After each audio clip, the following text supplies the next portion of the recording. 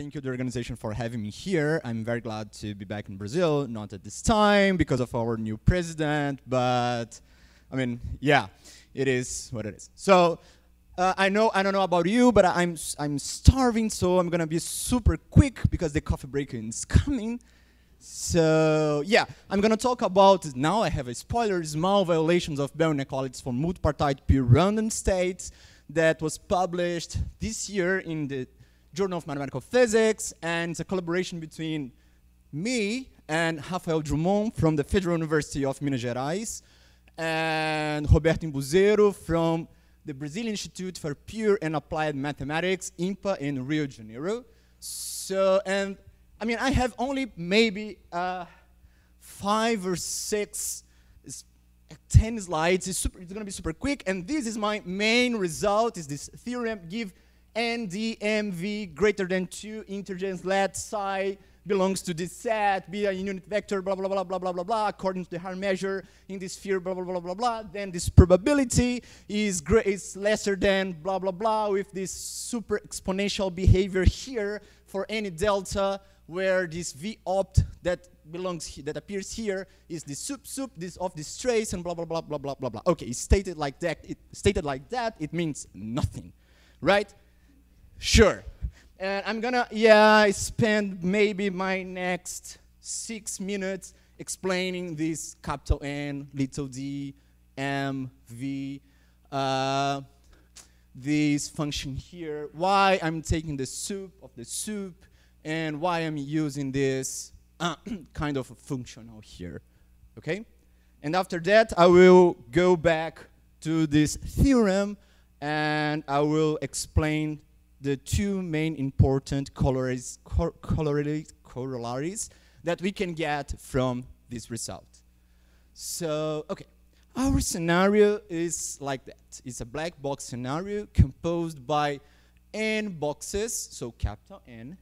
On the top of each box, I have m, little m, buttons, and anytime that we push, that we hit one button, one of these light bulbs here will turn on, and I have on the bottom of each box V of these light bulbs. That means n boxes. At the end of the day, I have n, capital N boxes, m questions for each boxes, in each box, on each box in this case, and V different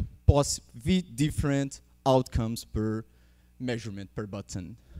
So, and since this scenario is a kind of a black box scenario, I don't have access to the inner details of each box, so the best that I can do is try to get the statistics that come after bazillion numbers of rounds of press buttons and getting results, press buttons and getting results. So the best thing that I can do is use this condition, this probability of on the box 1, I press the button x1 and I got the result a1. On the box 2, I press the button, on the box 2, sorry, I press the button x2 and I got the result a2, and so on and so forth. So this is the best description that I have for this scenario. And even in the simplest scenario, which is 2 boxes, 2 buttons, and 2 outcomes, this probability vector here that we call behavior, this probability here that we call behavior lies in this r v to the m, v times m to the n, which is in the simplest scenario is something like 2 times 2 to the n r to 16. So it's huge, the space that we are dealing with. Okay, so let me, just for completeness define our 3 most important sets. The first one, I say that this probability vector, this behavior, sorry, belongs to the non-signaling set whenever I can, okay, there is this ugly mathematics here, but my behavior belongs to the non-signaling set whenever I can define marginals for each box. I mean, each box has its own life per se, independent of any other box. This is the non-signaling set. And the other set, I'll start defining it, which is the local set, the Bell local set, saying that, okay, it could be the case that all of these boxes are completely independent of each other, and then, of course, this big probability here will be, at the end of the day, only the product of the probability coming from each box. So in this case of that each box are independent of the other boxes, we have this probability here, this big one, factorizing into this product here coming from each box. But could be the case that that it doesn't happen, and for instance, each box share with the other box some kind of classical information, like a list of rules, saying, for instance, that, okay, whenever the box number 1, for instance, Alice pushes the button, the orange button here on box number 1, Bob will roll a dice, and depending on the number that face up, he will press this pink button here, and so on and so forth. So there is a classical information shared among all these boxes. And when this is the case, this big probability here, it's nothing but some kind of expected value that breaks down into this product here that looks like this guy here, but now we are summing up over over this hidden variable space. So even in this case in which there is this shared information amongst the boxes, we can kind of separate or split these boxes into some kind of product, and that's the reason why we say that this behavior is local, because we can kind of localize the probability coming from box number 1 and box number 2, so on and so forth, until box number n. So, and the last one is the quantum set. And we say that the probability distribution, or this behavior, sorry, belongs to the quantum set when you can write down this big probability using the Born rule, okay? So, and this is the relationship amongst all the sets. We have here as the outmost set, the non-signaling set, and way inside, in the sandwich, we have the local set, and here in the middle, we have the quantum set. We know for sure that the non-signaling set is a convex polytope, so it is well described by its vertices. And the local set as well is a convex polytope, no matter the scenario, no matter the values of the capital N, the little m, and little v. But here in the middle, we have the quantum set, and the only thing that we know about it is that he's a convex set, and that's it. And for sure, the object that we are interested in is each facet of the local set.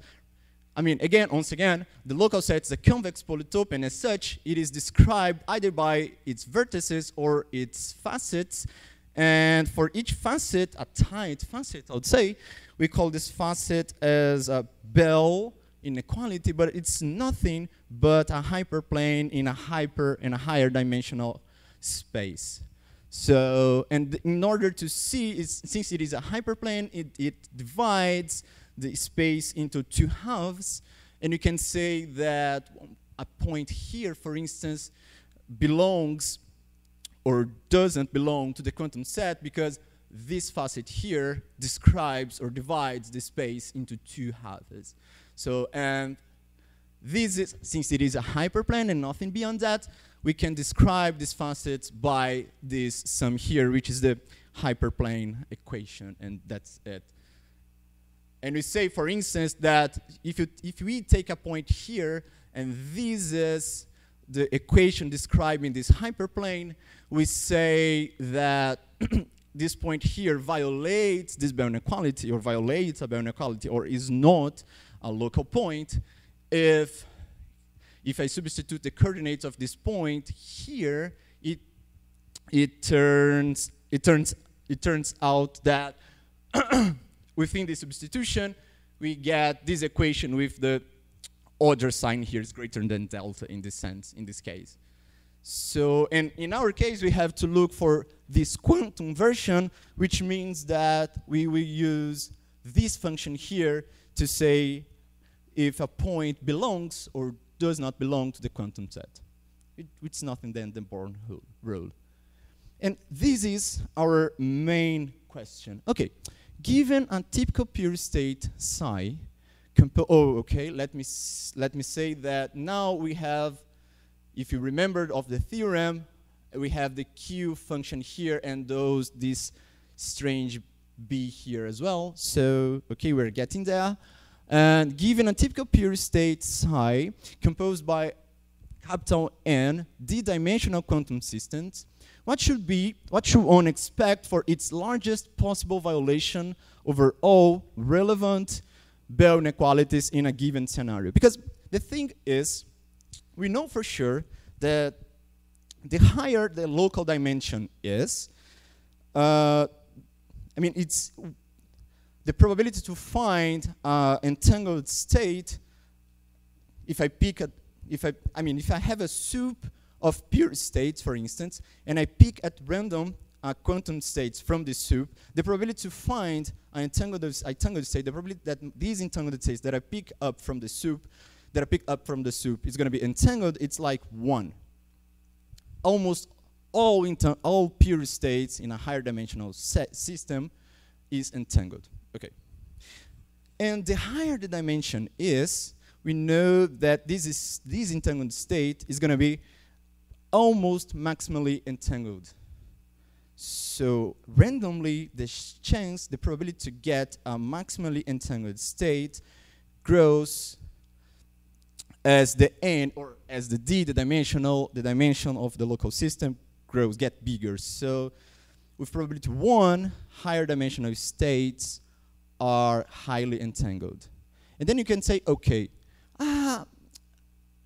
maybe if we learned something from CHSH, that we know that maximally entangled states violate maximally CHSH, so maybe in this scenario, these typical pure states, as they are high entangled, they will violate maximally Bell inequalities. And this is the reason why I'm taking this sub here and this sub here. The first one, I am optimizing over all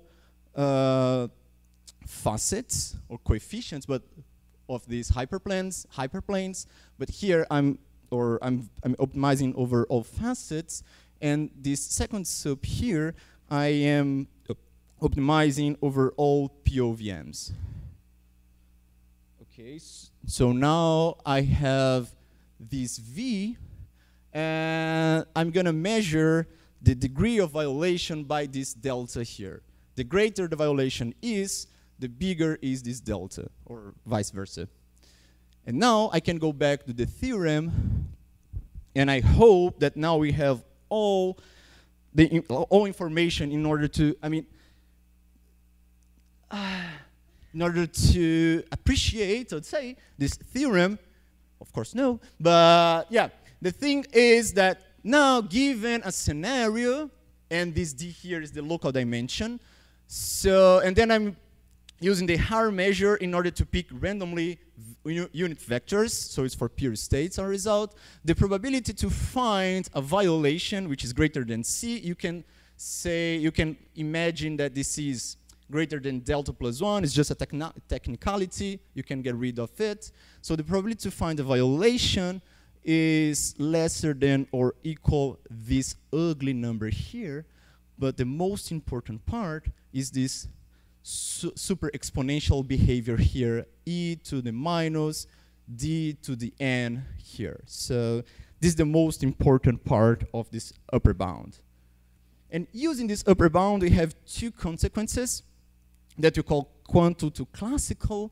The first one, quantum to classical transition, and the first one is the following. It's just a corollary from this theorem, from this ugly theorem, and which the first one is if the local dimension, this little d, of n-partite quantum system satisfies this upper bound, that we don't know how to interpret this upper bound.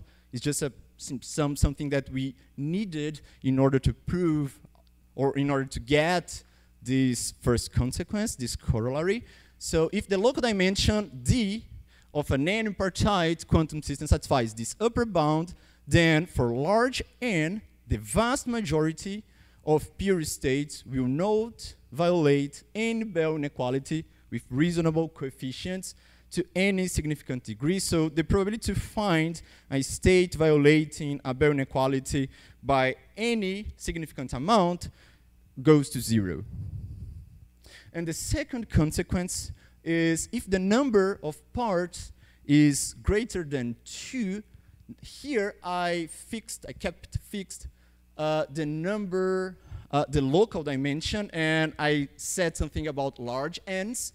And here I'm keeping fixed the number of parts, and I'm varying the d, the local dimension.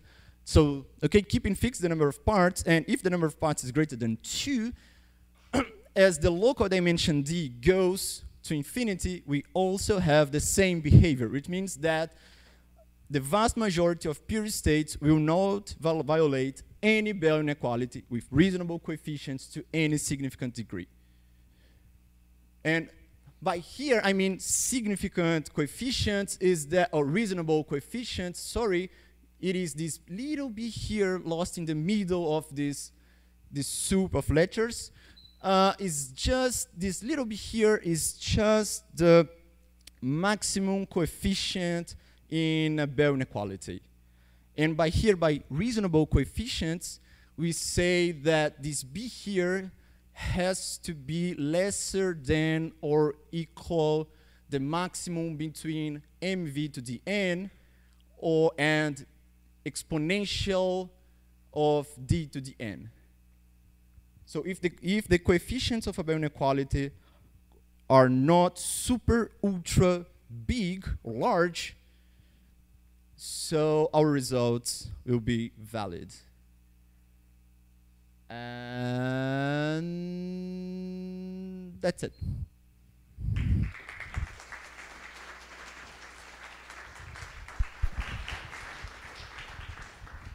Okay, any questions? Yes. About these reasonable coefficients, so do you know if you're leaving behind a lot of inequalities when you demand this condition? Do you? Well, we ask a lot of people like Adam, Planet, and Matt Leifer, and they don't know about Bell inequalities with super high coefficients that would break down our results. Certainly, the inequalities that we use, they are inside the set. So, but I would like to know if you have an example or no. Okay. I have a question.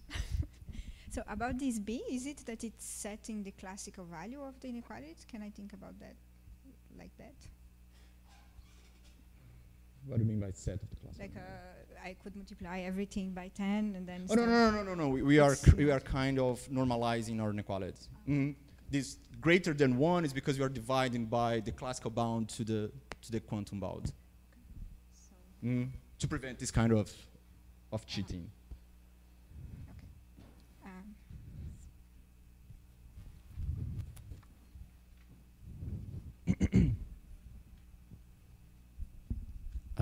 So just to clarify, when you say a Bell inequality, you're talking about a facet?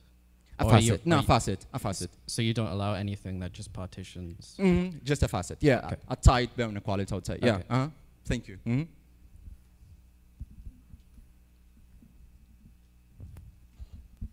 Hey, just a very quick question because I'm a bit confused. Is this good news or bad news? Oh no, okay, great question actually. I don't know. But I would say that it shows that there is this, I mean, we are kind of reinventing the wheel. in the way that we are showing that there is a huge difference between entanglement and non-locality at the end of the day. Your state could be super ultra entangled, but it won't violate a bound inequality by a significant amount. So at the end of the day, it is non-local, or it's almost local. Mm-hmm. More questions? Yes.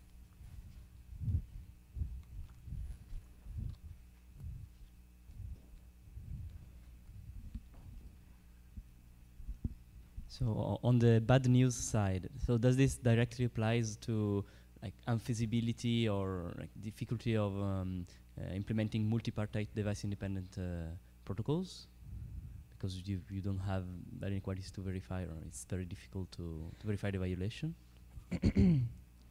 Well, remember that at least for our first consequence, you have this upper bound here. So if you use qubits, you're fine.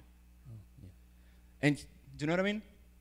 And here, this other one, if you keep the number of parts greater than 2, but I mean, it's a kind of asymptotic result. So if you use not, I mean, if your local dimension is not that big, you're fine as well. You're good. Okay. Mm-hmm. It's not a bad news at all. Okay. Okay. Any more questions? All right. So let's thank Cristhiano again and.